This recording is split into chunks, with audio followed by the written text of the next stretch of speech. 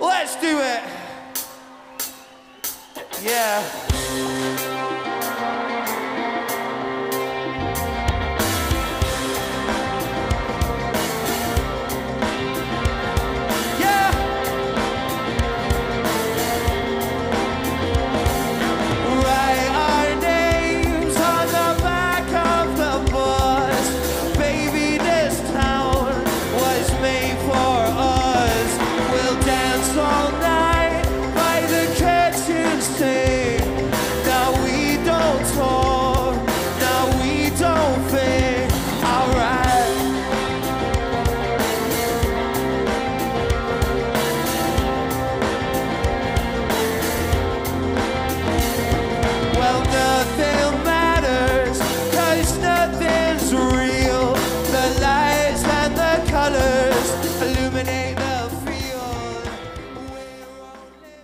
Hi, so this is the new Midas HD96.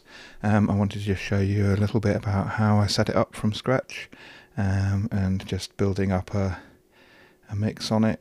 So at the moment I've got a file on here for one of the bands that I've been working with and done some shows and using a virtual sound check with, but it's probably a good idea to start from scratch. So yeah, I'm just going to quickly show you how I set up a new show with a band. So I'll go into Show Manager, then Show Manager, hit New, then name my new show. Let's call this Midas Test. Okay, and then so that's labelled, and then I hit Create. So then I go click on the show, and now we can open that show.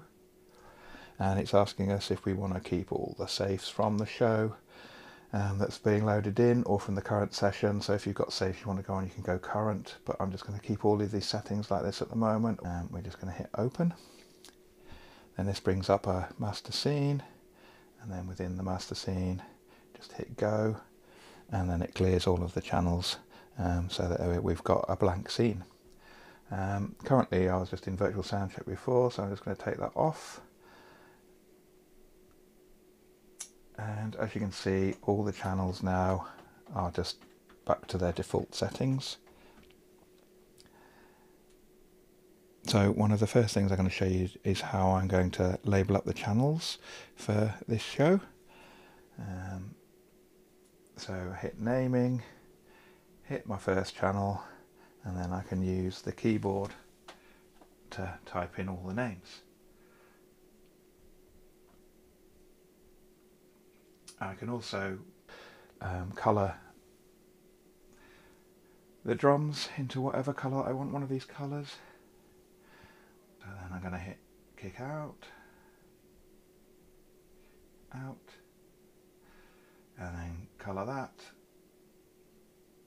and then I go to the next one, snare top, then snare bottom, and so on, and I'll speed this up a bit.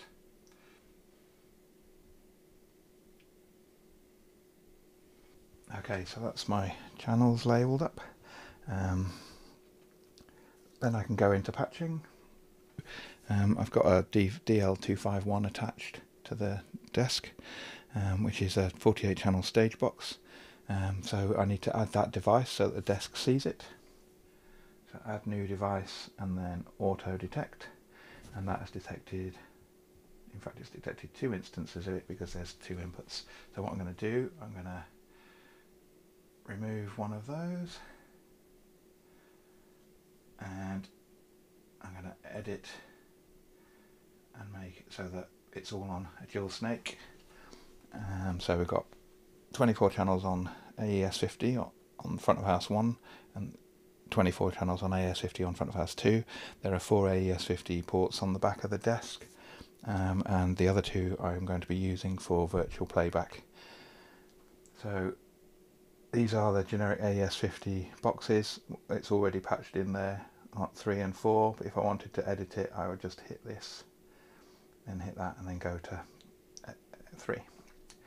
So then my inputs here from the DL251, I can then go to the inputs on the desk. So one way of doing like one to one all the way up is you press and hold the first one, and then you press and hold, and then it patches all 48 channels across. Then if I want to do the virtual sound check, so I keep those inputs there, again 1 to 1, and I go into my generic stage box, and that should patch those across. That's the virtual playback plugged in, and then the returns of that, we need to come back into the tape returns here, so 1 to 1, 1 to 1, and then the second AES card, 1 to 1. There we go. So that's the virtual playback plugged in, and also the channels plugged in 1 to 1. As I said, the way to do individual channels, you can just hit single channels and then decide where you want them to go. Okay, so now I've patched the inputs and labelled up my channels. I'm going to set up the effects. So the way we do that, we go into the effects rack and we add new effect. So let's say we want to add a reverb. So I'm going to add the VS S3, add effect. Then I can select what auxiliary send I want it on. I'm going to send it in stereo. I'm going to assign that. Oh, I've got it. Yeah, that's right. And I've got to assign it, and so that's going to aux 1 and aux 2, and then I've added to the send. Then for the return, it gives me the options of starting from channel 49 onwards. So I'm going to hit 49, and then I'm going to make that stereo. So that'll make it 49 and 50, and then assign the return. There, we'll label these up in a minute. So then I'm going to add another effect. So let's add a drum reverb. So I'll go reverb. I quite like the plate reverbs for that. Add effect. Then again, it asks me where I want to put it. So I'll put it into the next auxiliary send. Assign to the send, and then we go. It automatically ignores the previous 2 channels because it knows I've already sent something there. So then I go to stereo, then assign the return. Then what I'm going to do is then, just for the sake of argument, add a delay into here. So we're going to add the 2290, add that effect, and I go to add 5, and then I'm going to go and make it stereo again, assign to insert, and then select the return, which would be 53 and 54. So that'll be stereo, so then assign the return. So then what I can do is go back to my channel view, and so I can flick through either the inputs here until I get to 49 and 51. So this is where they've already stereoed up. You can see it's 49, 51, 52. So 49, so then I can label it by hitting this button here. So this will be Vox Reverb, and then I will colour that. And then this one will be Drum Reverb.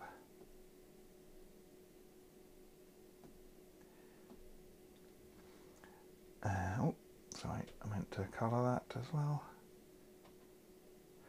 So I'll colour that slightly different. And then this one will be delay. These are my returns.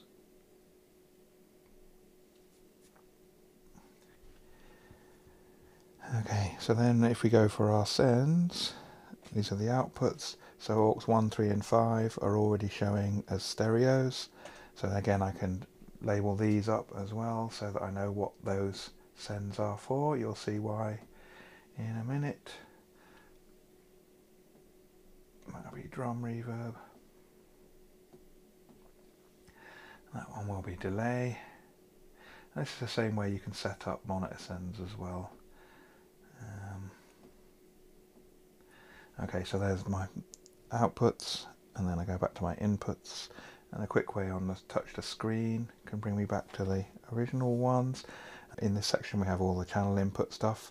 So we've got a trim, a gain, you can delay the input, we can also add the phantom power here, phase reverse, and it shows you which buses we're going to. So we're going through the main bus at the moment. This is a mono channel. The quick way to make it stereo would be hit the button there, but we don't need that at the moment. We can also look at the gates here and the compression here and the EQ, and then here are the sends, and now you can see that sends 1, 2 and 3, well 1 and 2, 3 and 4, 5 and 6 are already labelled up because we labelled them over here. We're saying let's go to the, say, the snare, and we want to put drum reverb on it. We hit that one there, and then we can just turn up, dial in the drum reverb like that, and say, so then we go with the vocals, so we can then go to the vocal reverb here and send there. We can do the same there, and we can do the same there. Then also maybe we might want to put a bit of delay on the main vocal, so I can send that up there. Now what I want to be able to do is utilise this right hand side of the desk as well. I like to set it up so I've got my channels on this side and my VCAs on here, or even the outputs. So the way we do that is we go into navigation, and then within that side of it we can select different options of layouts. So there are like an HD24 layout, a Pro Series mode layout, the different configurable layouts as well that you can make for your individual ones. I've got this one here at the moment which makes this bank area B. So if we grab and hold that and put it down here, we'll do that, and then when we hit the home button. So what I'm going to do now is set up a pop group so I can assign stuff to the area B here. The way to set a pop group is you press and hold the button, then all of these channels come up. So in this pop group I want it to be specifically for area B to show the VCAs. So I'm going to have 1, 2, 3, 4, 5, 6, 7, 8 and make that area B. So we close that, and then there they go, they pop up on that side there. So with those VCAs I'm going to label them up. Press the first one, and I can pull up the name here, and then so this will be my drums, and this one will be my bass. So I meant to colour the drums red, so we can do that by going red, and this one's going to be guitars.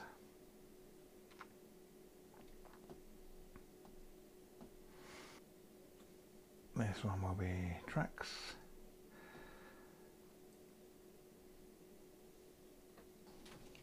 This one will be BVs.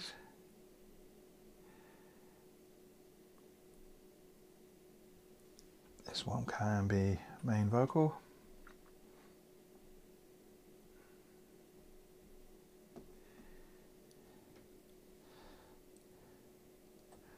Yeah, and this one can be, it will be an effects return. And then I'm going to make this one all.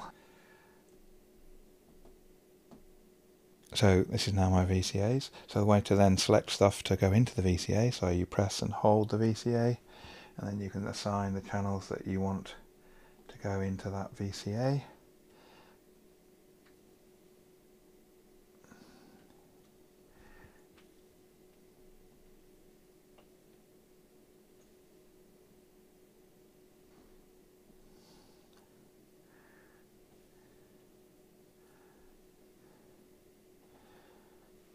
Assign that all VCA.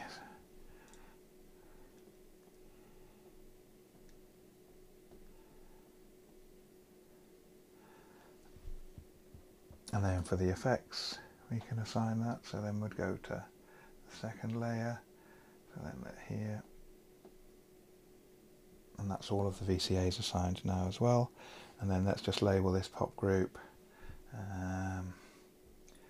VCAs. So when I hit that, the VCAs appear on that side. I like to have these pop groups for my band as well, so I'm going to have say, for example, a pop group that says band, and then this one could be, say, a vocal group, and within that group press and hold it, and then we can add the vocals. And we could also have the effects on this page as well, for the vocals. So then I've got my band here and my vocals here. But sometimes what I like to do is have the whole band, so it's just no drums. And a quick way of doing that is to empty the group and start again. So I can go bass, guitar, guitar, vocal, vocal, vocal, and the effects. You can also move these around if you so wish by dragging and dropping them, but I'm happy with that order for now. So yeah, so I've got the band here, and then the section with the vocals and the effects there as well. So I may on this one put in, might as well, because it's less than all the channels, I can then add in the vocals in here, and then maybe on the very end I'll just put in the main vocal reverb as well. Yeah. So there we go. So that's showing the VCA. That's all my band there. I've got my whole show here. If I decided to want to get into the other effects, I can do it here. And then the other thing I can do on this side is, say if I want to make this an area B pop group, hit that, and then I could do my monitor sends here. So, and within the monitor sends I can then do my outputs, so I could go with all the remaining effects, so like 7, 8, 9 and 10 could be my 4 monitor mixes. I can close that, so I can hit that, and then the monitor mixes will appear here. And again, press and hold that, and then label it stage right monitor. This can be center monitor. This one can be stage left monitor. Keep forgetting to change the colour. And this one could be, say, drum monitor. Okay, so now I've got my VCA set here. I've got my drum sends, my monitor sends there. To put these up. So that would be my sends. And then when I hit the select buttons on these and I'm in flip mode, this can now be my fader flip to monitors. So let me say this is my band mix, and I hit that. Stage right monitor, I could have my stage right vocal in there and maybe some kick drum, something like that. Then center vocal, maybe the center vocal, maybe a little bit of the BVs, and whatever you want to put in there, but that's how the flip mode works.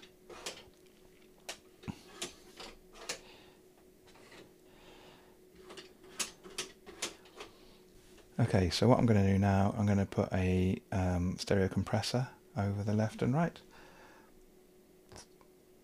So if I go into dynamics, all these different choices of compressors.